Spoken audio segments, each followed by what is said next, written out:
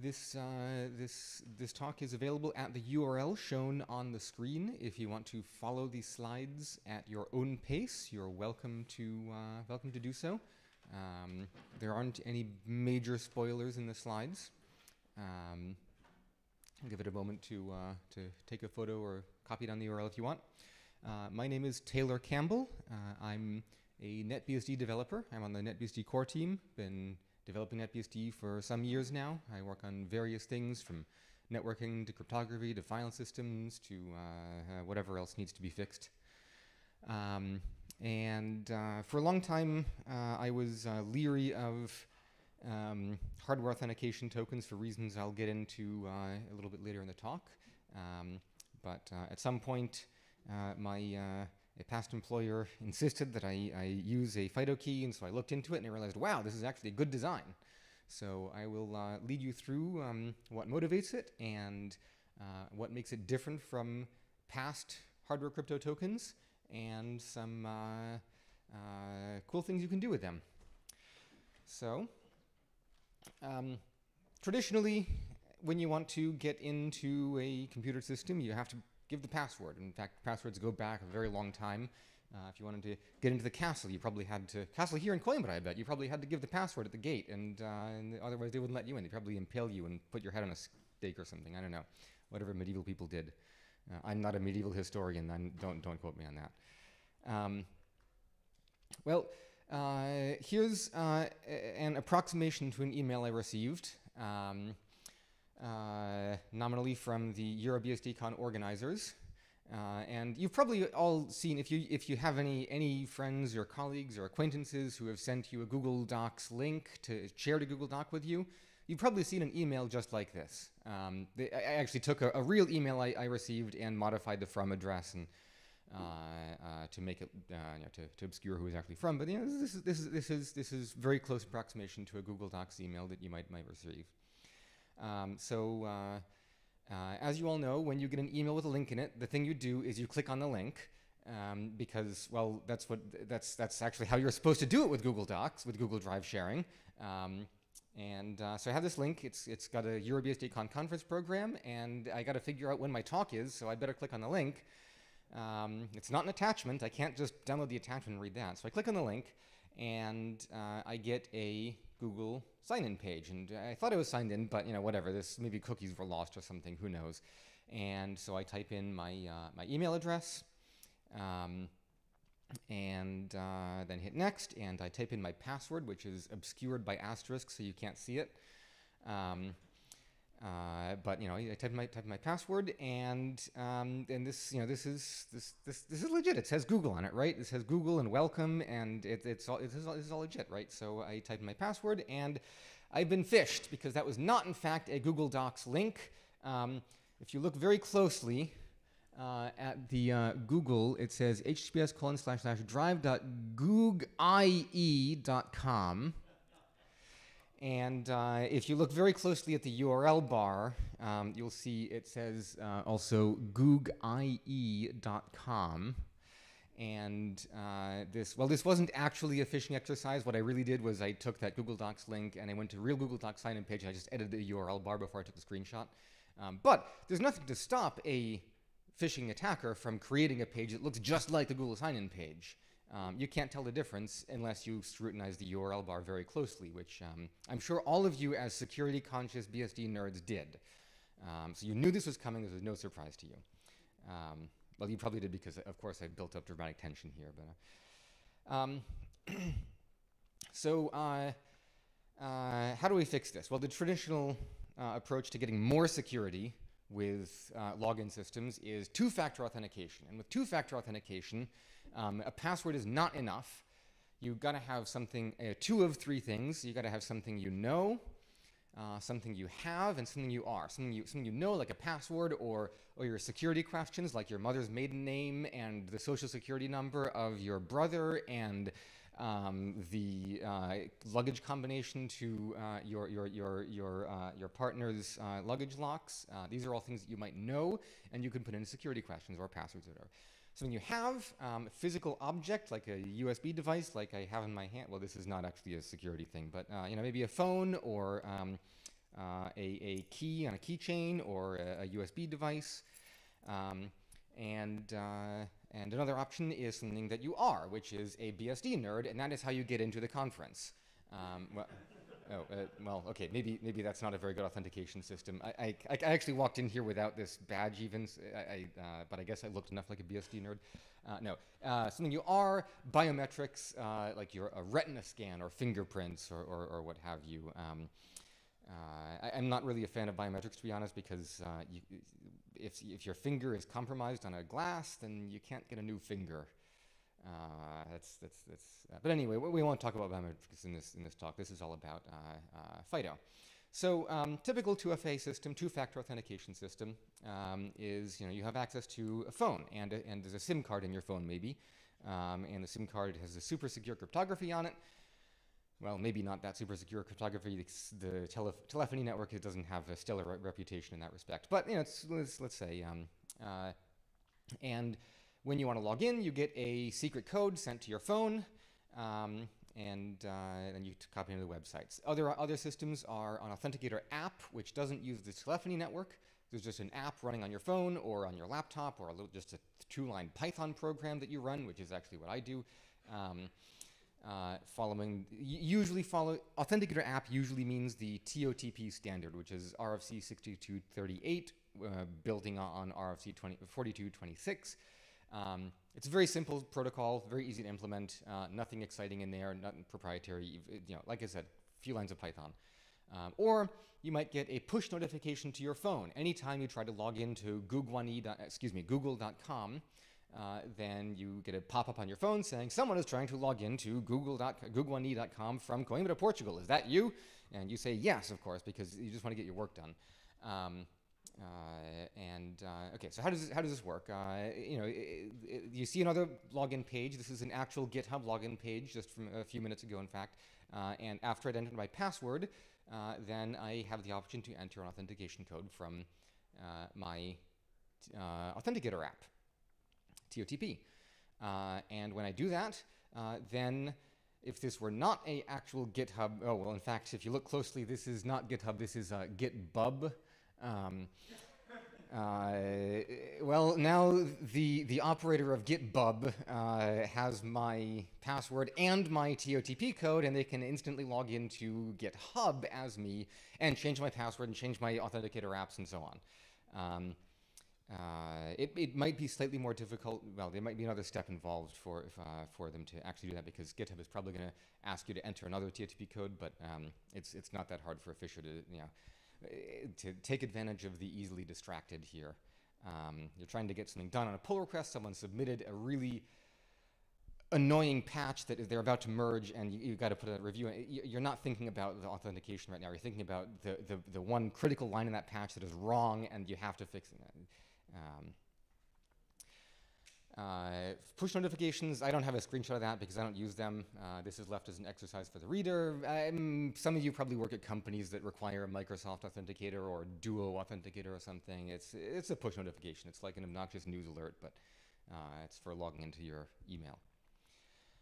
So two-factor phishing, well, the way that it works is you type in a code that's written over SMS, and the attacker takes that code and relays it to the legitimate server and logs in as you. Same thing with TOTP codes. And with push notifications, well, you try to log in, you try log into a link that you think is github.com, and it's actually gitbub.com. And so you get a notification on your phone that someone is trying to log into github.com, which the attacker actually is doing. And you're also trying to do that, you think. And so you say, yes, of course I'm trying to log in here.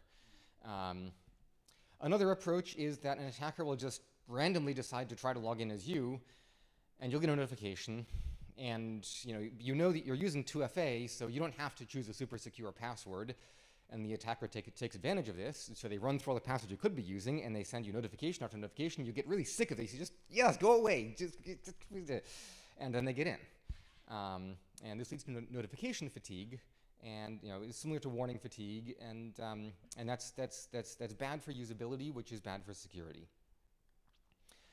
Now, the main problem here with one-time codes is that although they're only good for one use, you're still copying and pasting a secret that's not bound to the actual origin. It's not bound to github.com, and there's nothing, you can mispaste it into the wrong site. Even if you use a password manager, password managers that try to be clever about auto-filling forms, that relies on scraping the HTML and looking at it and seeing if it looks like the right place to put a password and a TOTP code and what have you, and sometimes it doesn't work, and so you might decide, I need to get in here. Maybe the website is broken, I changed the HTML and the copy and paste in the password manager doesn't work anymore, so you copy and paste it yourself, and bam, you've been phished.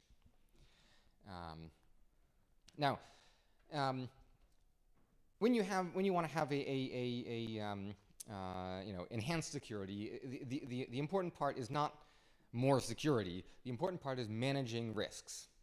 So you have to start with a threat model. And realistically, the biggest threat for most people and most organizations and most people between them and their money and so on is phishing. Because the thing about phishing is that anyone can send an email. And that email can have instructions in it, and that email can look like it came from somebody else. And it's even if you have all the DKIM and all the whatever email verification systems and so on, it's still, if it's got instructions in it, it looks sort of plausible, even if it isn't exactly GitHub.com, but GitBub.com. Well, you might act on it. And so phishing, there's a very low bar to entry for an adversary. If you look at threat reports from like Microsoft or the FBI or something about cybersecurity threats, phishing rates way at the top of the kinds of threats that every organization has to deal with. So the number one threat model is phishing, and really the number 2 and 3 threat models, because it really is a big problem, and the barrier to entry is so low. You also have to worry about user fatigue and circumvention. If your security measures are difficult, then people don't want to deal with them.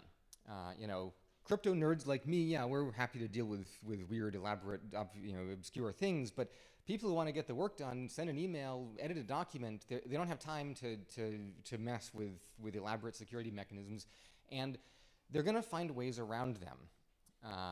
And sometimes that means they'll just adopt a different tool from the one that is hidden behind the super secure barrier that you had. So there's an important lesson for security people here, which is that you need to be an enabler, not a disabler. Don't get in the way of people. You need to enable people to get their work done and make the user experience easy. Don't put security barriers in the way. Make systems that people can use that don't need barriers that get in the way. Then way low at the bottom of these threats is things like hardware theft, laptop theft. And yeah, that is a problem, but it's the barrier to laptop theft or man-in-the-middle attacks in the network or shoulder surfing. It's much higher. It's much harder to pull that off. You have to have physical access for hardware theft or shoulder surfing.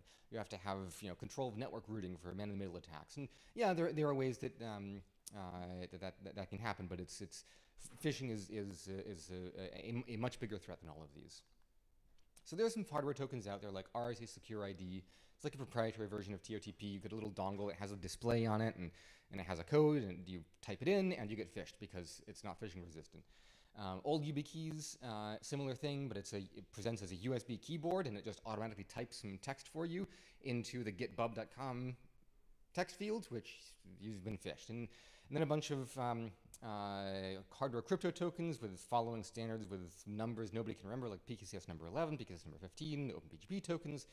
And these legacy crypto tokens, there's this huge software stack you have to deal with. You got to install a bunch of different packages, and there's like daemons and libraries and drivers, and I put some links in here if you want to follow them for some issues I've had with the actual crypto tokens. Like I had this ePass 2003 from FIDO, and OpenSC couldn't reset the device to initialize it.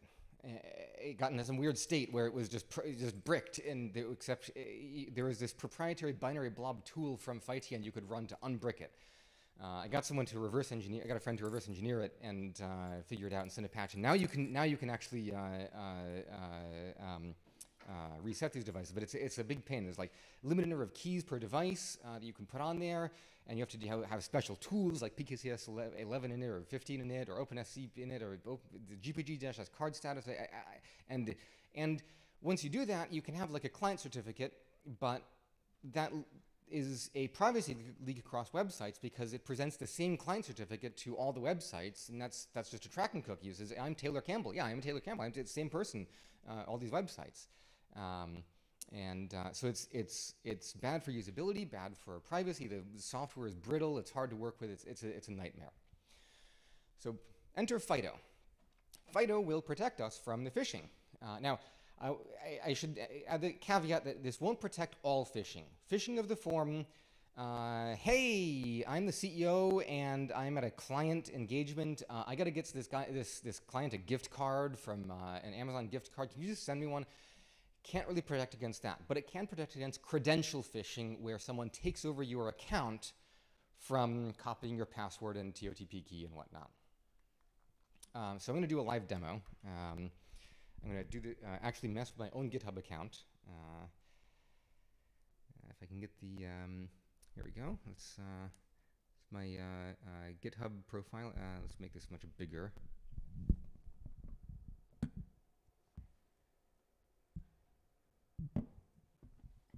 Okay, so here's my GitHub profile, and I have some security keys registered. Now, a security key is a little USB token, like this little black thing. It's got one button on it. It's a USB-A device. It's got one button on it, just a touch sensor. There's no other input or output. And I'm going to I have it named in here as UB4 chain. So let's delete that. And oh, I gotta confirm that I have access to this. So let's confirm, yes, I do actually have access to this. So when I want to register this security key to start using it for GitHub login, I just say register new security key, and I'll call it the same thing, UB4 chain, just a nickname for the device for my own reference, so I can keep them straight if I have multiple ones. Add that.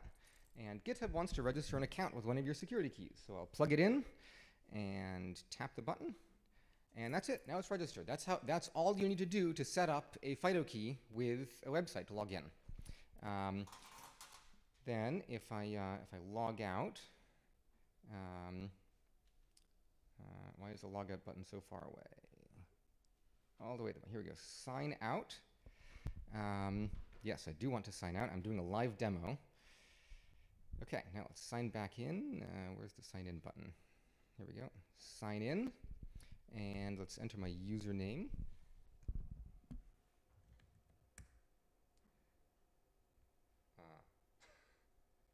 Oh, there we go. Password, yes. And let's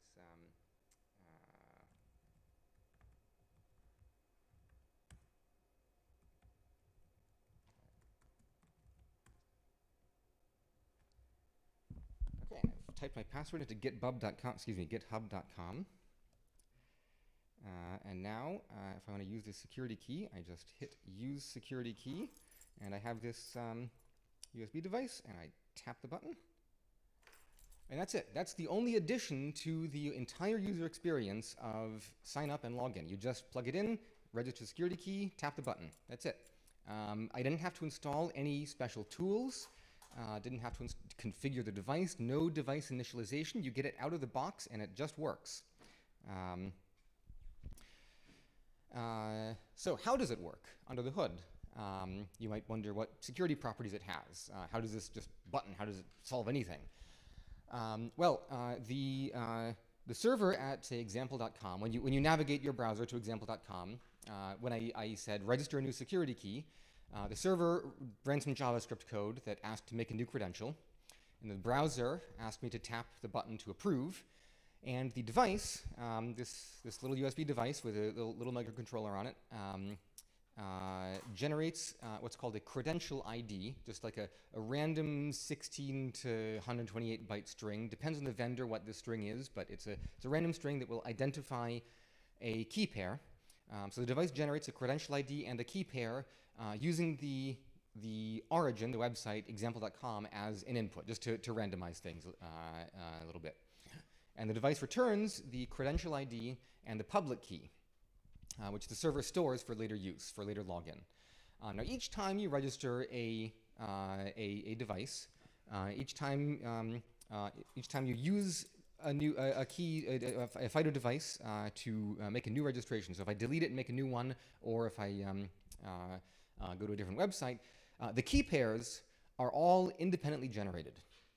And this works because elliptic curve crypto key generation is very cheap. You just have to generate, say, a 32-byte seed and then do one public key operation, which is, it's a few 100,000 cycles, maybe a few tens of thousands of cycles for modern things. So under the hood, this is the general protocol flow of what's happening. Then when I will log in, authentication flow, the server at example.com generates a challenge, sends a challenge and a list of stored credential IDs, the ones that are all registered for use in login for my account, and asks the device to please prove that you have one of these credential IDs. So the browser then asks the user to tap a button to confirm, and the device takes the credential ID and figures out from just the credential ID and the website, example.com, what the private key was when it generated the key pair. It does this deterministically, so it always gets the same one each time that it has the same inputs, the same credential ID and the same origin. And then it returns a signature on the challenge, and the server verifies the signature with the stored public key. So it's a fairly simple idea, but it's a little tweak on the traditional thing where you just have a long-term public key that you reuse for many purposes. In this case, there's usually going to be a long-term seed stored on the FIDO key that is used to derive keys deterministically with like HMAC or something. And this has some nice properties. The public key pairs are independent for each site, so there's nothing to track you across sites using the same device. So you only really need one device, or actually best to have two of them, a primary and a backup. But you really only need one to log into many different sites without creating any sort of super cookie to track you across the sites. And you can still use it to log in. You can use it for different purposes, and the sites can't tell. Even if they collude behind the scenes, even if Google and Facebook and whoever else is colluding behind the scenes, they can't tell if you're using the same device or multiple different devices for the different accounts at different sites. There's no user visible state to manage on this device. Remember, I got this device, took it out of the box, plugged it in, and used Firefox with it to set up with GitHub. I didn't have to install a PKCS15 init tool to set it up. I don't have to worry about how many keys are stored here. In fact, you can have an unbounded number of credentials because they're not actually stored on the device. They're derived deterministically each time you log in. So there's no limitation on storage here. And with the traditional hardware crypto tokens, if you use that as your main credential to log into something, well, there's always a chance that the vendor has been compromised, or they've deliberately put a backdoor, and they've stored some way to derive all the private keys so the NSA can get at them again. And that is a concern with FIDO keys, but when you use them as a second factor, the backdoor into, say, Yubico is not as attractive a target because on its own, it's not enough to break in anywhere else. When it's used as a second factor, that mitigates the supply chain attack angle of hardware tokens. So while that is still potentially a concern, there's no longer one party, no single point of failure from the vendor that could break in. They would have to they'd have to both have the backdoor and phish you. Or something like that to get your password as well. So it presents less of a concern about the vendors as single points of failure. I should acknowledge that there are some very limited privacy leaks from FIDO keys, from FIDO devices. When you register the device, the server can ask the device, the website can ask the device for an attestation of the manufacturer and batch number for the device. Some enterprise deployments will do this if there's like a corporate IT policy that you must use Yubico devices, or you must use SoloKeys devices, you must use NitroKey or something. There's, an approved vendor. But the standard, and which has an auditing process, there's a standards body, FIDO Alliance, and it has an auditing process, requires that the batch number included in the device attestation, I think that it has to be, it has to narrow it down to no fewer than 1,000 different devices or so. And it is up to the browser whether it sends this. In Firefox, if the server asks for this, the browser will ask you, the server is requesting some information that may limit your anonymity. Do you want to send this? And you can say no. And for an enterprise deployment with an IT policy behind it, then it might not work. The server might say, no, I don't want to do this. But you don't have to worry about that for GitHub or Google or whatever. Most sites, this is not relevant. So you can mostly ignore this, just say, no, don't anonymize me anyway in Firefox. The story is different in Chromium. I think it might automatically pass it through, but it's, well, Chromium doesn't run on NetBSD anyway yet, so we don't have to worry about that yet. No, Chromium is hard. It's a lot of work. There's some progress toward it, but it's... Now, on authentication, the device may send a count of the number of signatures it has made. Now, in principle, this provides some fingerprinting information. There's a security motivation for this, which is that this allows the server to detect if a device has been cloned and then shut off access to it. Because if the signature counter rolls back, then the server knows, oh, this hardware device, which is supposed to be, a thing that's, baked in epoxy, so if you try to get at it, you'll destroy it and whatever, that somehow someone has cloned it, that might be bad, and so servers can choose to cut off access. As a result, this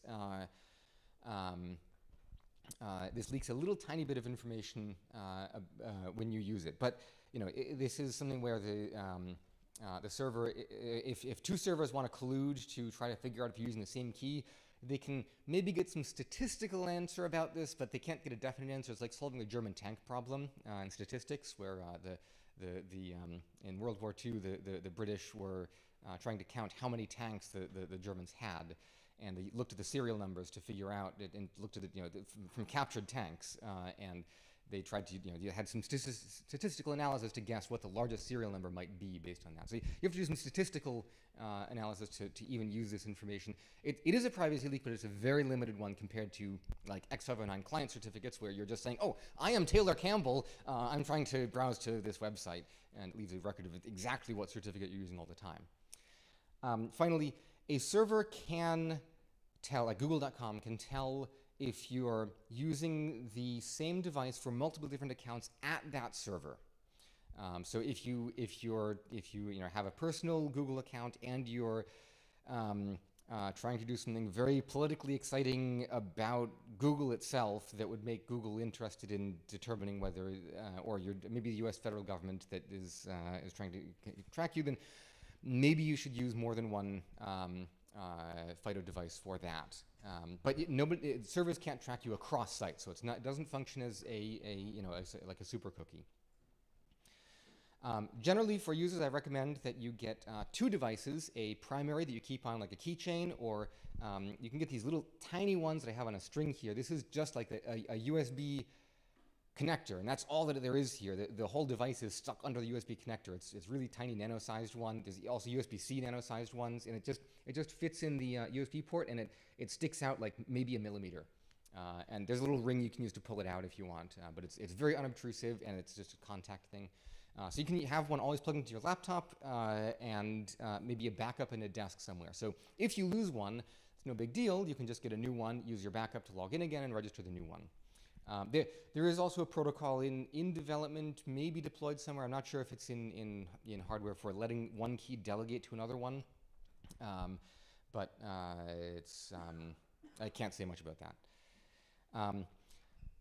Now, some enterprise deployments also involve pins, and the protocol technically supports it, where a device has a pin you have to type in on your laptop to get access to it.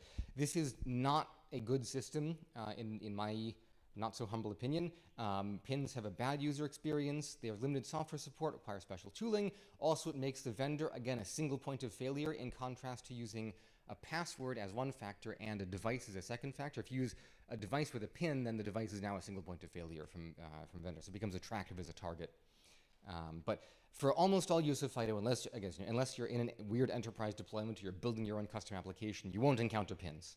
Don't worry about that. If you want to add support in a web application, you have to just use the WebAuthn API. This is what it looks like. Just a JavaScript function in navigator.credentials create. You pass some parameters. There's some magic constant here. This just says I'm willing to accept an ECDSA key. There's some other parameters here. It's not that complicated to use once you get started using it. There's more options than you need to deal with, but this is pretty much all you need. There's a thing in here to exclude credentials, so that to make the user experience a little better, if you have already registered a key, and someone asks to register a new one, you can say, okay, don't let them register an existing one. Make sure they register a new one, so exclude all the ones they've already registered. That's the mechanism that a server can also use as to detect whether you're using the same key for two different accounts. There's more information at webauthn.guide. It's a good place to find resources. Similar thing when you want to authenticate, when you want to log in, just a JavaScript function you call, and then it passes the result onto the server, and the server can verify that the credential is good. So there's various libraries in C and Golang, in Rust, in JavaScript, and in whatever you have for your server applications to generate the parameters for creating and verifying credentials, and to actually verify the credentials once you get a signature back from the device.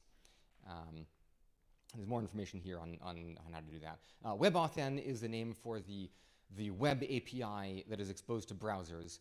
FIDO is the name for the standard for the physical devices, like this USB key. And you might also hear the older term U2F, Universal Second Factor. It's basically interchangeable with FIDO. Just the older name for the standard. Some older devices, they have some lesser capabilities, but for the most part, you don't need to worry about the difference. You see U2F, you see FIDO, you see WebAuthn. Unless you're working with the nitty-gritty details of the protocol and the standards or something, you can read them as all the same thing. Here's a list of sites that support WebAuthn for login, like Google, Facebook, Twitter. There are a couple of banks. There are some various hosting providers. A big list of sites that do and don't support WebAuthn you can use. And there's also a Git repository. If you know a site supports it, you can submit a pull request on GitHub to update that. There's a few of these, but this one is specifically highlights FIDO, WebAuthn. Some other ones just talk about general 2FA, which is not as useful for anti-phishing. So I promised this would be a BSD talk at some point in the abstract, I think. And so let's talk about FIDO on BSD. Well, as you can see, it works on NetBSD out of the box. I didn't have to do anything here. The way that it works is that the main transport that is used between the little crypto processor inside this key, inside this tiny device here, is USB. And it presents itself as a USB human interface device, which is a little bit funny, but this has the nice property that you don't need any special kernel drivers for it. So interacting with it is very easy. It just exposes some simple input-output report pipes, kind of like the way that if you have a USB mouse or something, it will present a report as a collection of coordinates of where's the mouse right now, or what direction is the mouse moving in, and you can write an output report to make it, print something on a screen. I don't know. But anyway, this very simple interface. Easy to use from userland.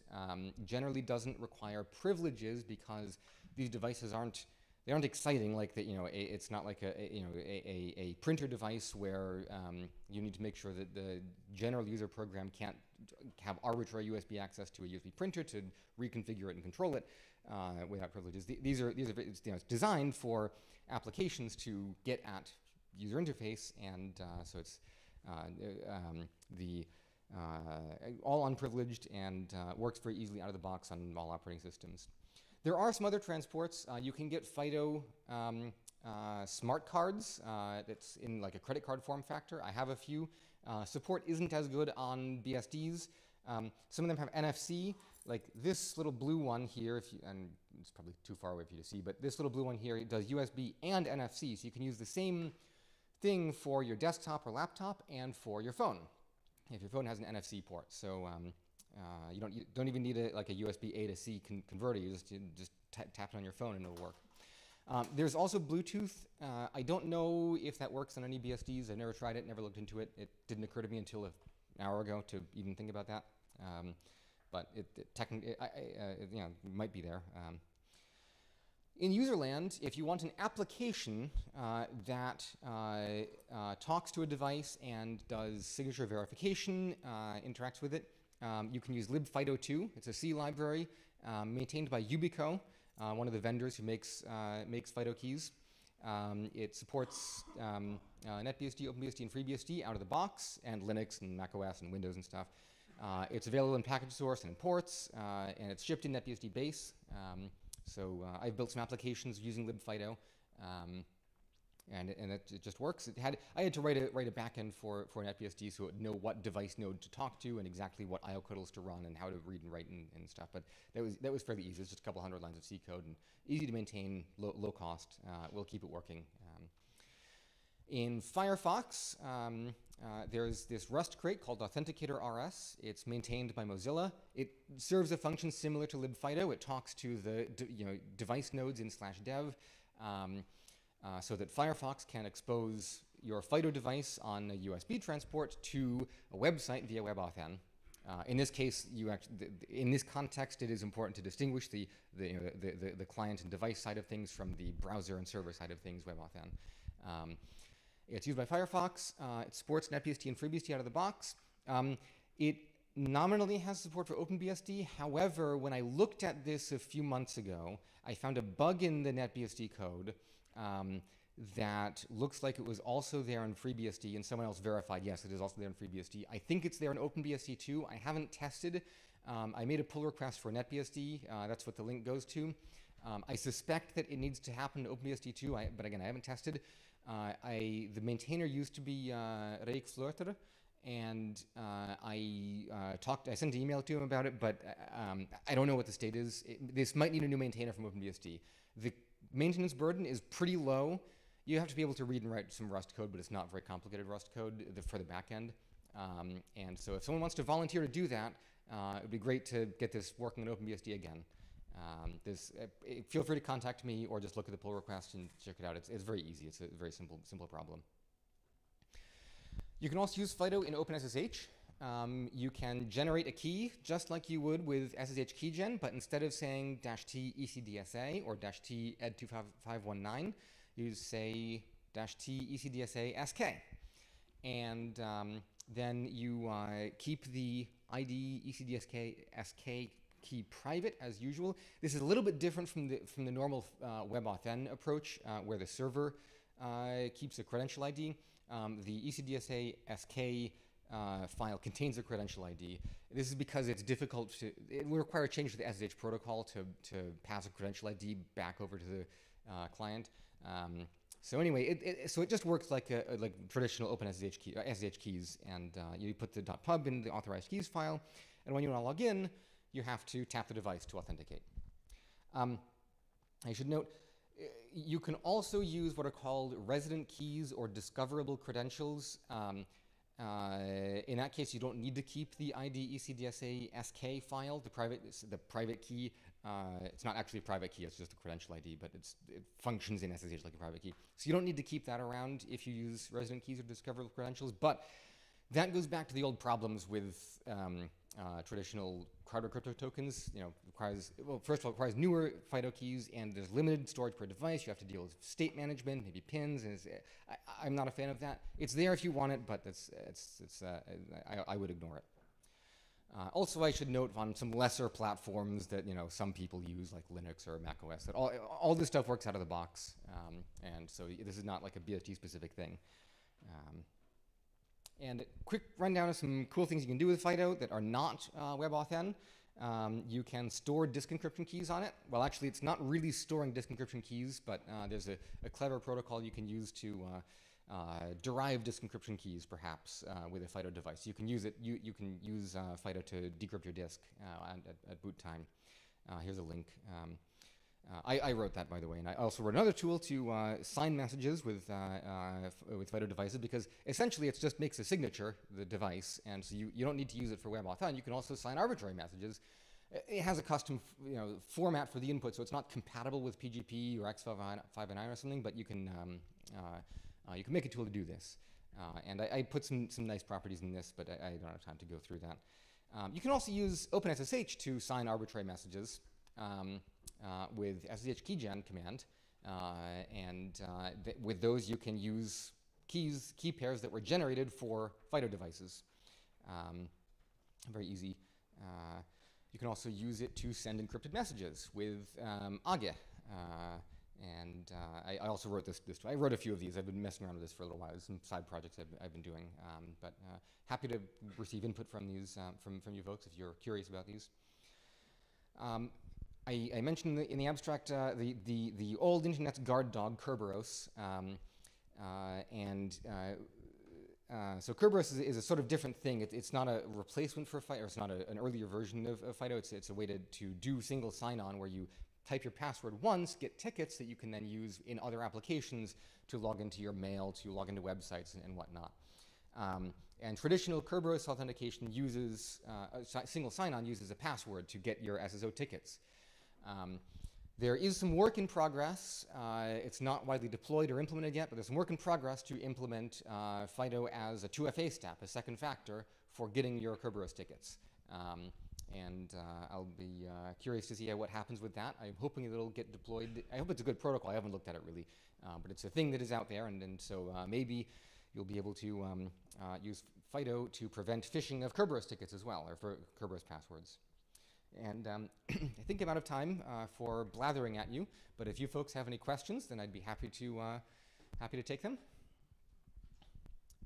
Yes, Benny. Can you use a FIDO device as a second factor for logging into your machine? The question is, can you use a FIDO device as a second factor to logging into your machine, locally, I assume? Yeah. And the answer is yes. There is a PAM module called PAM U2F. This is from the days before FIDO was called FIDO, when it was called U2F. And that is built in to NetBSD base out of the box. You just have to turn it on in the relevant PAM configuration file for the service that you want, like a local display manager or something. And then create a file with, there's a tool called PAM U2F config that will create a registration to be able to log in. So yes, you can do it out of the box in NetBSD. I'm not sure about FreeBSD, OpenBSD. OpenBSD doesn't do PAM, if I recall correctly, so it would have to be something else. But maybe it'll work on FreeBSD too. I think it might be in ports. I'm not sure. But it's a very simple program. It should be easy to adapt if you want to do that. Other questions? Yes, all the way in the back. I can't see who you are. What is it about say a YubiKey that is needed to make it work? I mean, if I reset a YubiKey, is it a different key now? Yes, the question is, what is it needed about a YubiKey or a FIDO key to make it work? And if you reset it, is it like a different key now? And the answer is, it varies from vendor to vendor, but most of the time, the way that it will work is that there is a long-term secret key on the device, like a 32-byte HMAC key, HMAC SHA-256 key or something, and a random number generator on the device. And the firmware on the device will generate a credential ID at random, or maybe generate an HMAC input at random, and feed that through HMAC under the secret key to produce like public key material, produce key pairs and credential IDs and whatnot. If you reset the device, and there's a tool you can use to do this. There's I'm not sure you can do it in the FIDO protocol, but with like YubiKeys, you can is a tool that will reset the device, and with solo keys and so on. And if you do that, that just erases or regenerates the secret key. So all credentials you've created with it will be lost, and it functions as a totally new key, and it will no longer work to log into any site that you had registered before. So if you want to ditch your key, then yeah, you can just do that, and it'll, boom, gone. Other questions?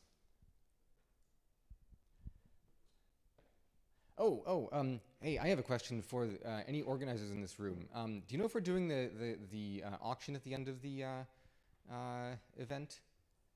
You're looking at me, I'm not technically an organizer. Oh, right, okay. Right. I don't know if there's an auction. Don't know, okay, all right. Yes. Yes, there is an auction? Yeah, I'm not an organizer either, but yes. Okay, great. Okay, so I kind of want to, I don't know if this is wrong, but I kind of want to, I have a couple of devices here that I want to auction off and contribute to that auction, but this seems like a more appropriate venue than the random, the usual thing. I don't know, should I hold off or should I do it now? Sorry, I'm looking at you because you look like an organizer, but I realize you're not. All right, so here's a Yubico security key. It's just USB-A, not NFC, but it works. It's a FIDO key. It works great. So does anyone want to bid on this Yubico security key? The session's next. What was that? It's next. What's next? The auction. The auction. Okay, should I hold off until then? I'd wait. Okay, all right, I'll wait. But there will be a couple of FIDO keys at this auction. All right. Well, thank you.